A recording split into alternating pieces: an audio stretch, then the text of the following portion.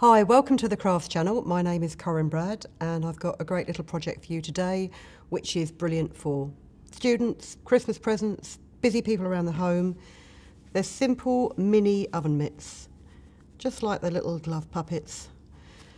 But they're great for just hot pans, you know, you just want to move shelves around in your oven, or if you've got a bowl of piping hot noodles out the microwave, it would just cup quite nicely in there and doesn't burn your hands. They're not too thick because it's just one layer of a wool batting, cotton batting inside there, but it's just enough that you can move things around without singeing your fingers. So we will have a pattern for you to download in the description below, or there'll be a link in the description below. And all you need for this project is two 25cm squares of fabric, one plain and one patterned. So here's the patterned one, and here's the plain one. And if you lay them together, like so, and I've pre-drawn around the template, so do one, they're like footprints really, do one facing up and one facing down, and then there'll be a crease line on the template. If you just draw that line here, because that is what makes the gap for you to put your hand in. We'll pin those pieces together very roughly, like so. And then before you go any further, you just want to chop off that piece of spare fabric on the side. It's not very big. Give yourself a 5mm seam allowance between the outline of the template and your cutting line, because this one little slice of printed fabric is one of the most important pieces. It's what makes the hanging hook.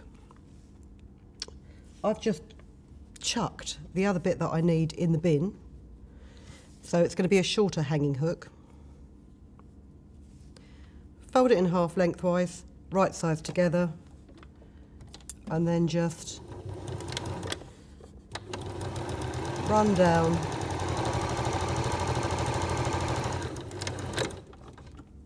the edges. I will cut that, otherwise I'm just going to get into trouble.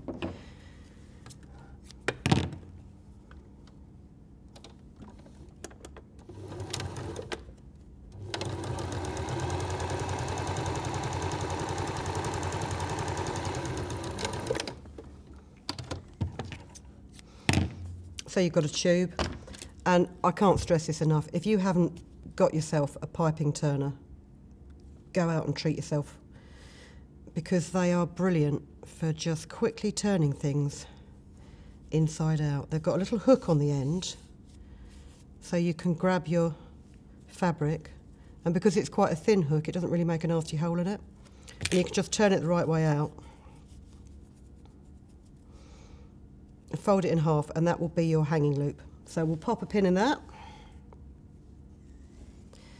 We'll put it on top of my sewing machine. You can guarantee that within 3 minutes I'll have forgotten what I've done with it, but hopefully I can see it. And we'll go back to your 25cm square of fabric with your two outlines on it. Now, just chop that in half, like so, because you only need to pad one side of the glove, and that will be the solid side. So you can use, if you've got scraps, I mean, I don't know about you, when I'm quilting or making bags and things like that, you always end up with weird bits of wadding left over that you don't really need. And again, this is a project that's brilliant for using up those bits and pieces. Pin the wadding.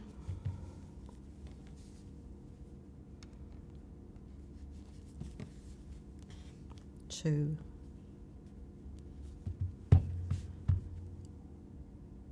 your glove, and then before we do anything else with this, what we need to do is we need to separate this into two pieces. So that line that you have there, if you set your sewing machine so that it sews about 5-7 millimeters either side of that line,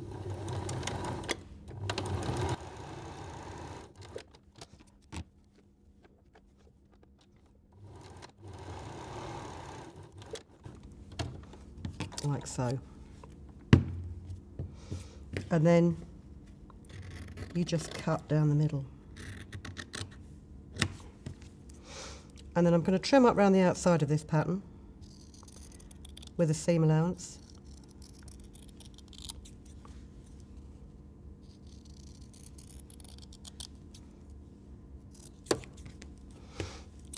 Let's put a couple more pins in that.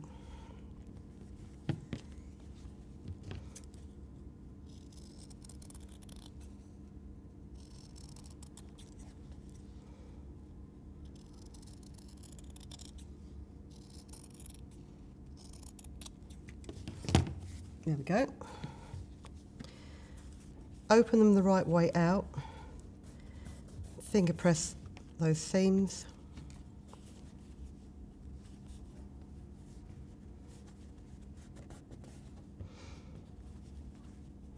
And then fold back, and I'm just going to top stitch along this seam so the correct side of the fabric is facing out.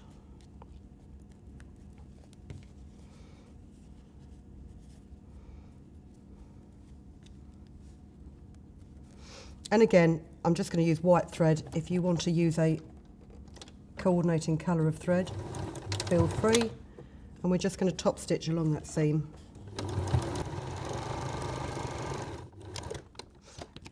Like so. Same with this bit.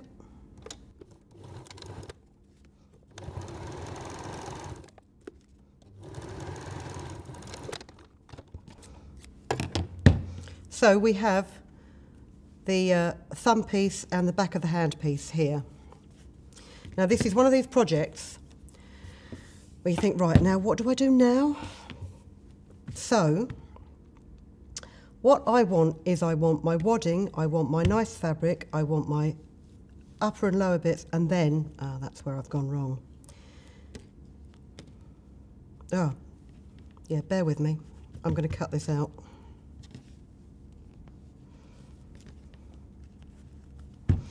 And I might use my sturdier scissors as I've got a bit of wadding there. So yeah, cut around, adding your 5mm seam allowance to that template line that you've drawn.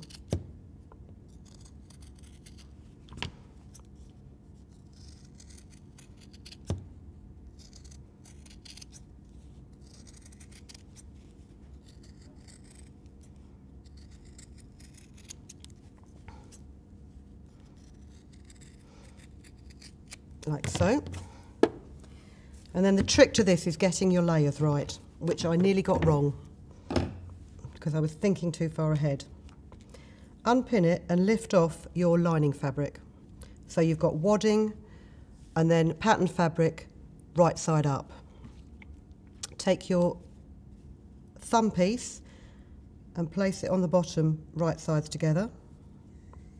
Take your finger piece, place it on the top right sides together, so you've got a gap in the middle there, and then take your loop and just pop it in the side there.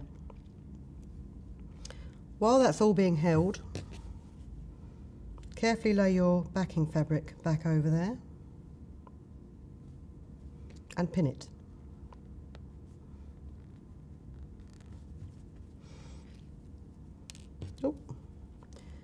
And pin all of the layers together. Now, most domestic sewing machines will go through this quite easily. I mean, if you can do a quilt on your sewing machine, then you can do this oven glove very easily. If you're in any doubt, if you think your machine's a bit flimsy, just take it steadily. Make sure you've got a sharp needle in there, and don't try and go too fast. Now, I'm going to start here on the edge because we need to leave a gap for turning it out. So if I start here, and just run, and I am just going to put my glasses on to make sure I follow the seam line. If you follow that line, the template line that you've drawn, and you use that as your stitch line,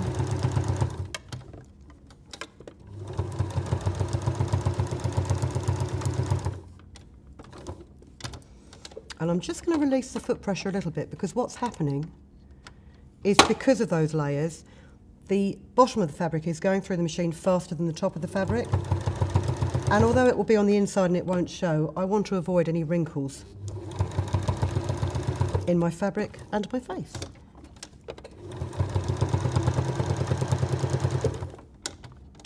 A nice straight bit here.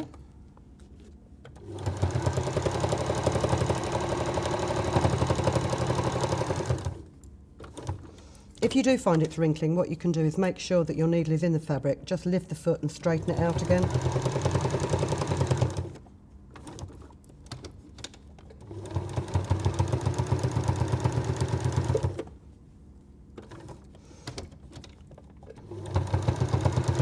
And just ease it around the curve. The great thing about this glove design is those curves are quite shallow. So it's very easy just to use this hand as a pivot and let your feed dogs do the work for you, rather than trying to force the fabric through.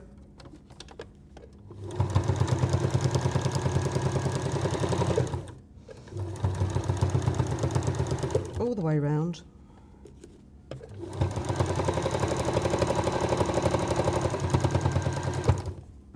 And then you're stitching the loop now. So what I will do is just go backwards and forwards over that, because that will be the weakest part of the glove. Obviously, where you hang it up, the loop will always fall off. And then leave yourself a couple of finger widths to turn it out, like so.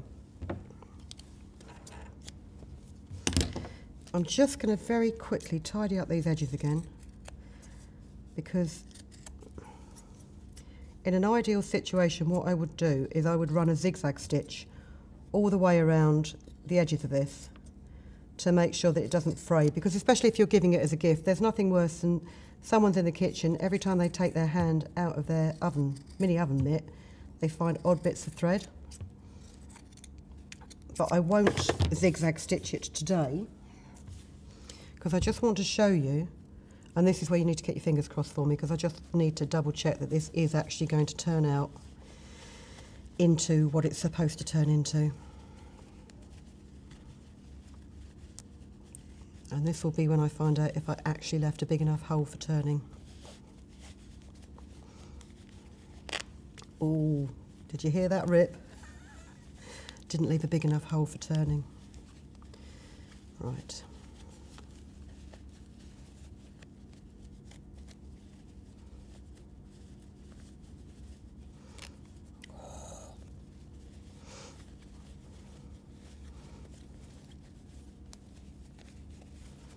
Right.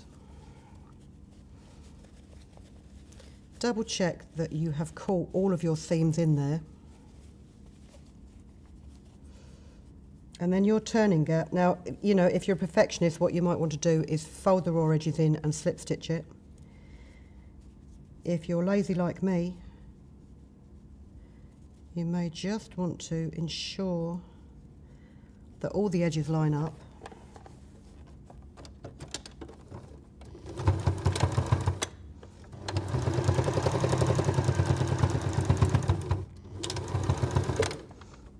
So.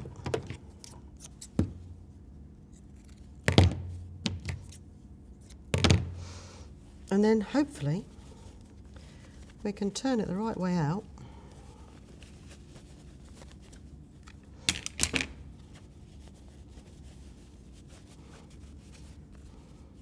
And there you have your oven mitt or noodle bowl holder. So I hope you enjoyed that. I hope you've inspired you to go out and make some for Christmas presents. You know, you could do a little Christmas set. You could have matching tea towels, trim tea towels. You could crochet some dishcloths to go with it in the same colourways. All sorts of things you could do. And I don't know about you, I mean, as you get older, I don't want smellies and useless Christmas presents. I want things that I can actually use. So this would be a great gift for your mum or your sister or somebody like that. We've got more demonstrations coming up all the time, so please do subscribe to us so you can keep in touch, and visit our Facebook page as well. We've got lots of ideas on there, and we will see you next time. Thank you very much for watching. If you've been inspired to create, please share your makes with us in the comments section below. And if you've enjoyed videos by the Crafts channel, hit the like button. Want to see more of us? Then click subscribe. See you next time.